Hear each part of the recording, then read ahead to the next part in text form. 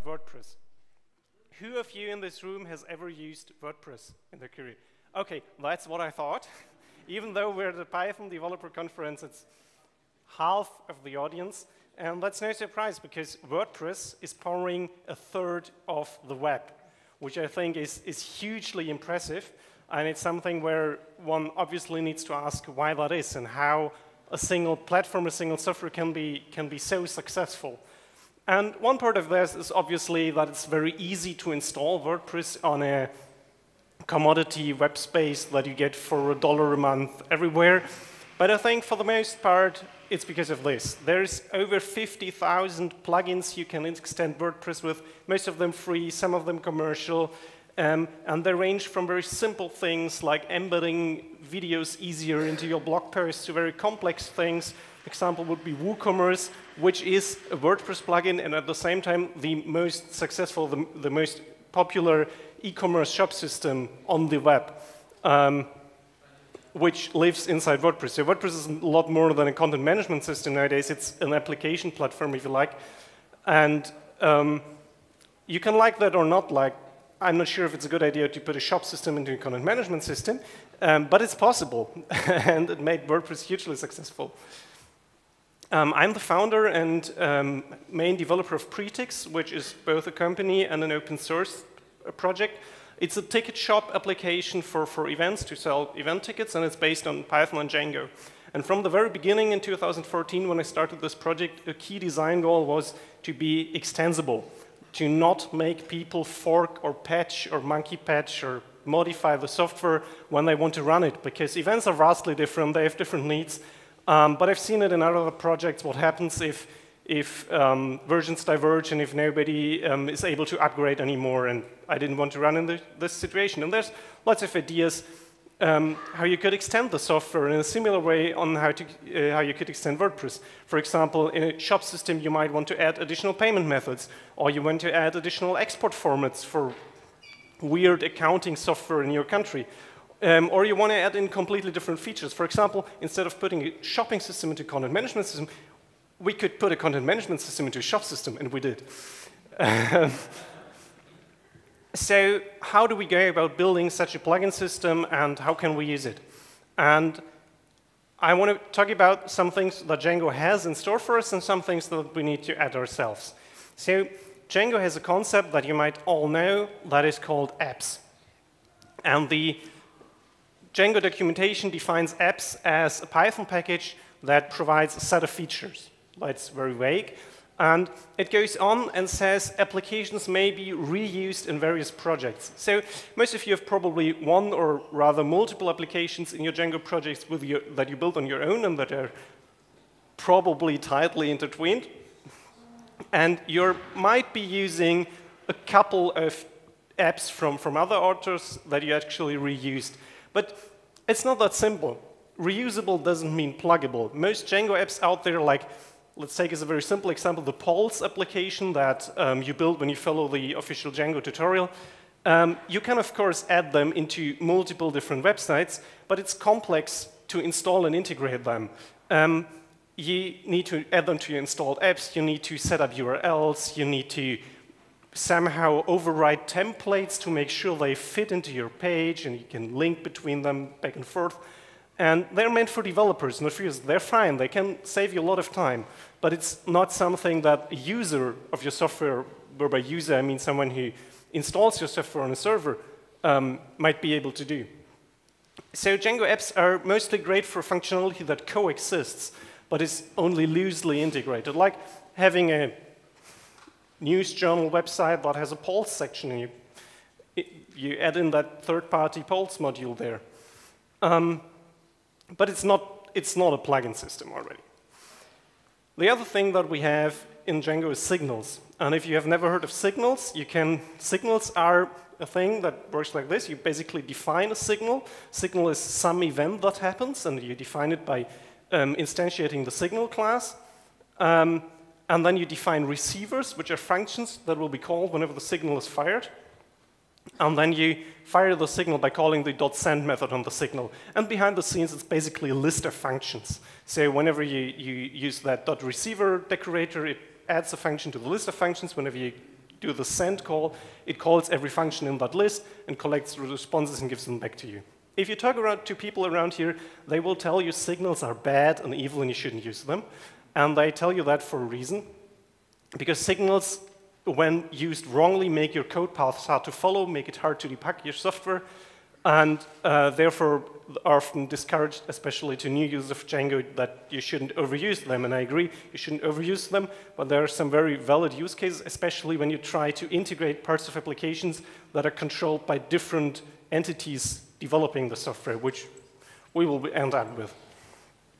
So what we basically want to do is use those concepts we have in Django of apps and signals and use them to bring them closer together and make it easier for people to write plugins to your software.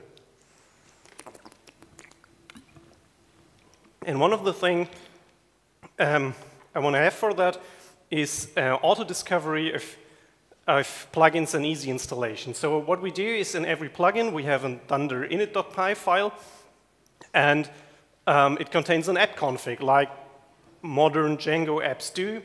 It looks like any other Django app config, but we insert an inner class. There are thousands of other ways you could do this, but we do it like the meta classes on models, where we specify, okay, this Django app is a plugin and should behave like our plugin mechanism does, and we can add additional metadata like name or versioning or whatever. And then we define a ready function, because one thing you need to care about when using signals is that the file where your receivers are defined actually gets imported, so that decorator is actually being executed and the function is actually added to the list of functions. So that's a common source of error. And we define that as the default app config for that Python module, and it's fine. So in itself, this does nothing. But when we combine it with a few other things, it will be. And one of those things is the setup.py file of our plugins. So our plugins are all installable pip packages. And they have a setup.py file, which defines the package metadata. And they have use a feature of the packaging ecosystem that is called entry points. Entry points are basically a plugin system on the level of pip, or of the Python packaging ecosystem. And when you can define a package in your you can define an entry point in your package definition, which basically says, I'm providing this feature. And then later you can query the package system to give you all packages to implement that feature. The syntax is a bit weird, but can ignore that for now. And then in our main application, in our core application, we can go into our settings file and we can just iterate over all of the installed packages that have said, okay, I'm a plugin, I provide this functionality, and we can just add them to our installed apps automatically. So now installation of those plugins is easy. It's something that every system administrator can do. It's basically pip install the plugin and then migrate. You cannot really do the migrate thing automatically because you might want to do it in a different environment with different database settings and so on. But everything else you can put away basically. You might want to do some collect static stuff or anything, but you can integrate that if you want. So that's nice. We can now easily install plugin without changing any code. However, the apps are still not talking to each other. And the plugins are still not doing anything. So the next thing we do is we want to do URL routing automatically. We want to make it possible for the plugins to register views that can actually be used. So we just put an urls.py file into the plugin. It looks like any other Django application, nothing special to it at all. But in the URLs file of our main application, we iterate over all apps in our Django project, filter out the ones that have said, OK, I want to be part of this plugin mechanism, check if they have an URLs submodule. If so, import it, and then include those URL patterns. And then we include this list again into our main URL patterns. And this way, we automatically have namespacing. Like, we automatically assign a namespace based on the name of the plugin to all URLs. So your plugin authors don't need to think about clashing names with other plugins and can just easily define their views.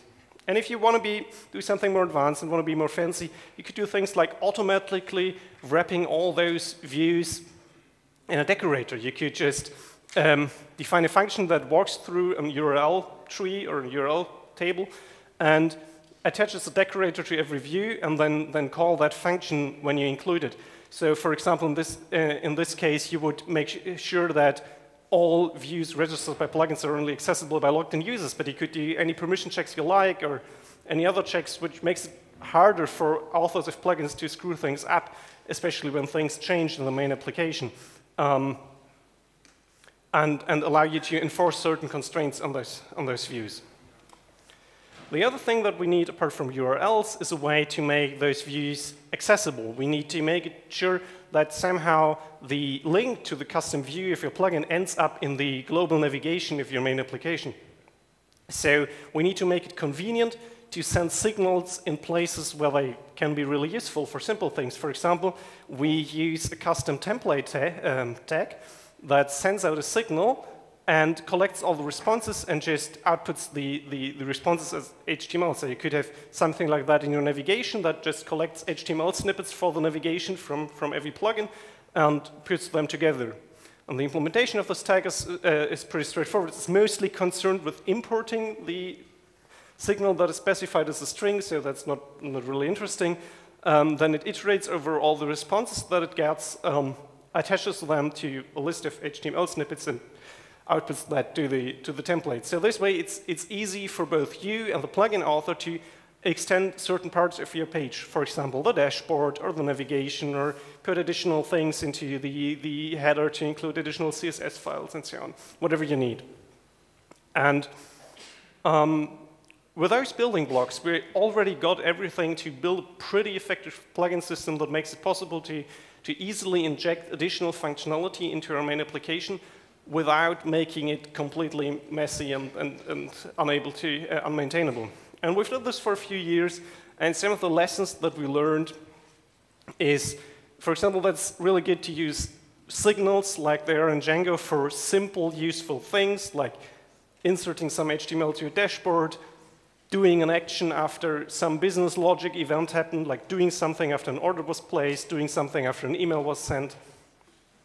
But it doesn't make sense to use signals for complex interfaces. For example, one of the more complex things that plugins do in Pretix is payment providers. Like if you want to add Bitcoin in there, you can create a Bitcoin payment provider through a plugin. And we provide a class-based interfaces that we expect payment providers to implement. We have a base class that has some utilities and defines the interface. And plugins are supposed to subclass that interface and implement their custom methods. And then we just use signals as a way to collect those classes and to discover them. There were other methods to discover them. You could use meta classes, or you could use decorators on the class or whatever, but we decided to have signals as the single point of communication inside the plugins. So yeah. And the other thing that we learned is that if you do such a thing, you really need to write documentation, because if you don't, nobody will ever write a plugin for your system. Another thing that comes in really handy is providing a cookie cutter template. If you've never heard of cookie cutter, it's basically a way to specify templates for source code projects, or any projects of that matter. You can basically, it's a template engine for folders, so you can specify all the boilerplate code that you need every time, and that can easily be included again. I'm kind of running through this because I'm nervous and speaking quickly, so we have time for an advanced topic. That is nice. Our application is a multi-tenant application, and both if you self-host it and if we do the software as a service thing. So we have very different clients using the application, and they all share one Django instance. And what we do is we provide them with a list of plugins that are available, and we allow them to turn them on or off per client. And this is really, really useful for a number of reasons. First of all, it keeps your user interface simple. If you have a customer who doesn't need a certain feature, you can just switch it off completely. You just switch it off. In that case, no signals of that plugin will be called for that customer, and the functionality is just gone. And if they need it, you can just turn it on again. You can use this approach even if you're not building an open source application where other people write plugins. You could also use it in closed source software to, for example, easily hide things behind a feature flag.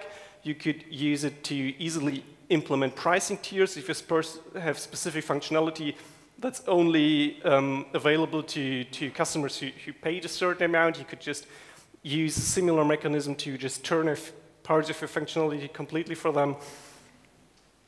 And yeah, it's working really well for us. And the way you implement it is basically you need to somehow store the list of plugins that are enabled for a client or a tenant. And in our case, we just store a comma-separated list of strings because it's simple. And then we roll our own version of Signal, which is a subclass of Django signals. And it works the same way, except that it requires a client object to be passed as a sender. Sender is kind of a weird concept in Django signals. Signals somehow expect that there's a special argument to the signal, which is the sender, which makes sense in some cases, but not in others, but it's in there. So we reuse it here, and only if the plugin is active for that sender, we actually send out the signal. So deciding that, again, is lots of uninteresting code of getting the Python module of a function and then searching if it's in that list. But you probably get the basic idea. And then we use the approach that I talked earlier about, automatically applying a decorator to all views of a plugin to make sure only views are only accessible if that plugin is enabled for that client. So yeah, that's a plugin system. It works really well for a couple of years now. There's on GitHub and in our internal repositories, there's around 50 plugins for our software. So the approach is proven to actually work, and other people wrote plugins and extended functionality. And there's not a lot missing. There's one thing missing that people often ask for, and it's if you think WordPress, you think logging into your web interface and installing a plugin through the web interface. And I would say, yeah, let's just not do that. It works really, really badly with modern deployment strategies. In a containerized environment, you cannot modify the source code, or you shouldn't really modify the source code of the application that's currently running. It works badly if you run on multiple application servers, and it's basically remote code execution via network. It's not really something you want to do. Okay. I think I have a lot of time left for questions, and even if those questions are, please show that slide again for longer, because it was a quick thank you very much, and I'm happy to talk to you about it.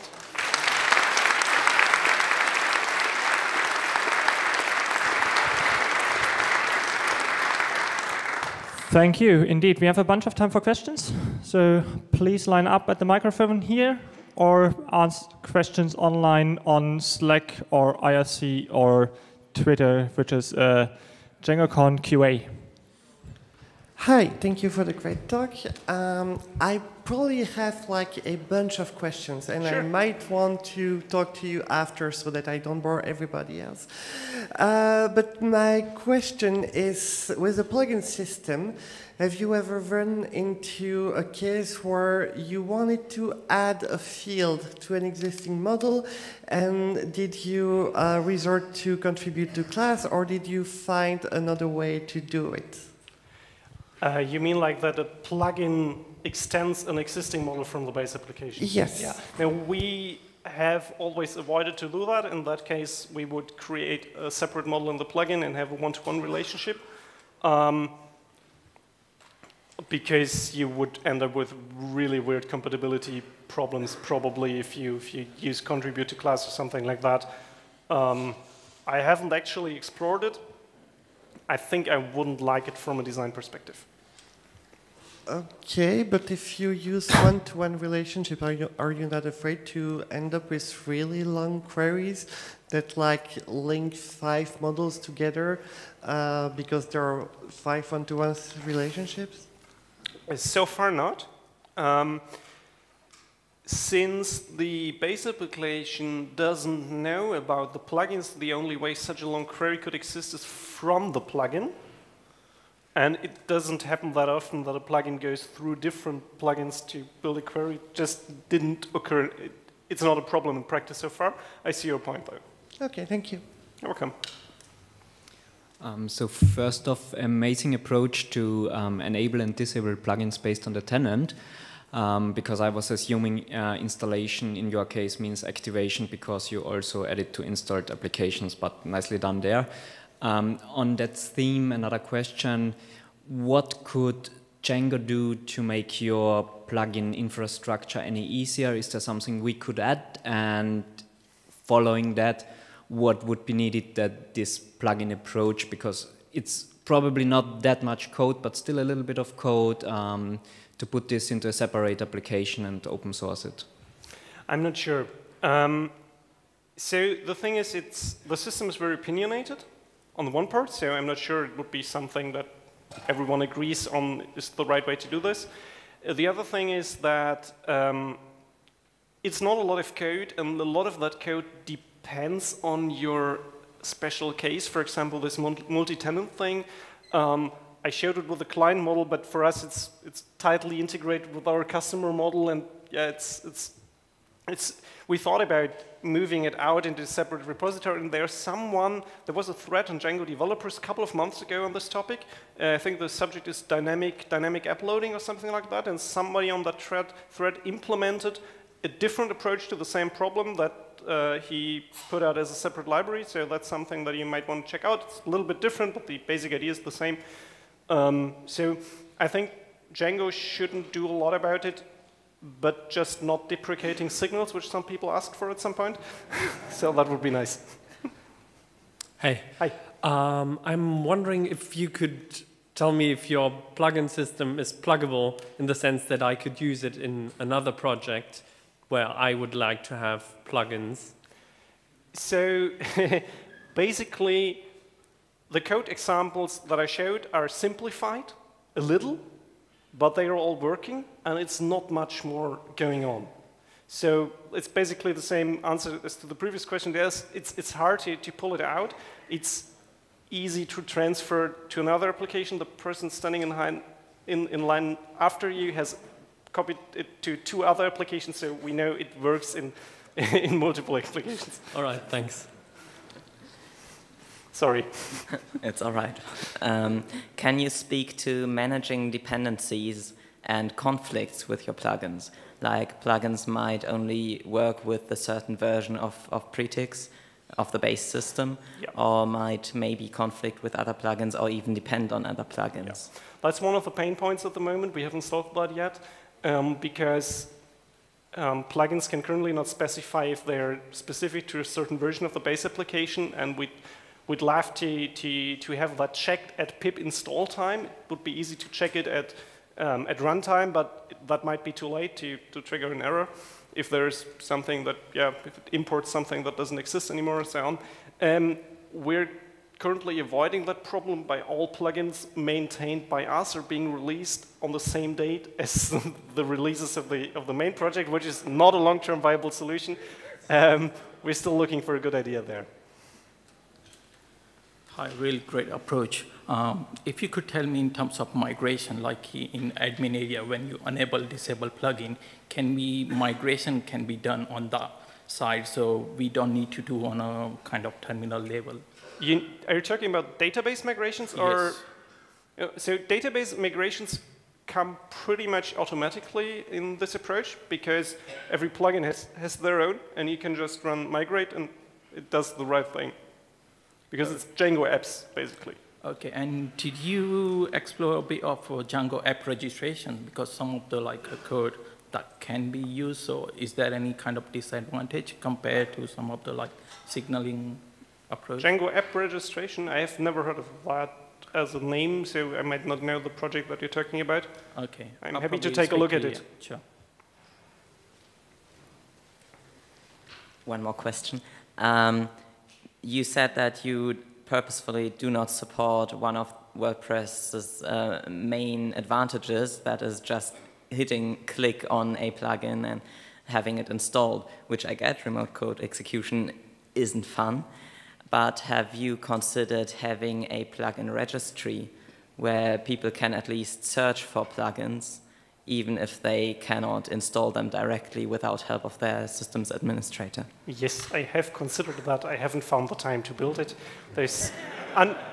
the nice thing about open source project is someone just a couple of weeks ago created like these GitHub repositories awesome.anything for plugins to Pretix, so I'm just referring to that one for now. But yeah, there will be something like that. Thank you. How can someone discover new plugins? Something like, for example, in WordPress, something like a marketplace, where one can see a list of plugins. Yeah, that's basically something, the same answer to the previous question. We currently don't have a good way for that. I'd love to have a way. Yeah. I'd love to do this in a way that's also, like, doing this is not so much code. It's maybe not worth it to pull it into a library, but if more projects use this approach, it might be, or similar projects, it might be worth to have an application for such plugin marketplaces that is reusable across projects. And I want to build that for years. I just don't get around to do it. So if anyone wants to talk about that at the sprints, feel free to approach me. Thank you. Okay, there don't seem to be any questions online. Thank you, Raphael. And yeah, that was a